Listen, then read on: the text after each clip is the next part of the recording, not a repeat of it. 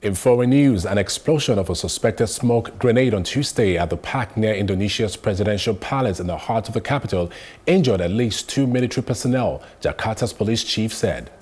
However, President Joko Widodo was not at the palace at the time, a presidential spokesman said. It was not immediately clear if the blast was the result of a sectarian attack, but Indonesia, the world's most populous Muslim-majority country, has suffered a resurgence in homegrown militancy in recent years.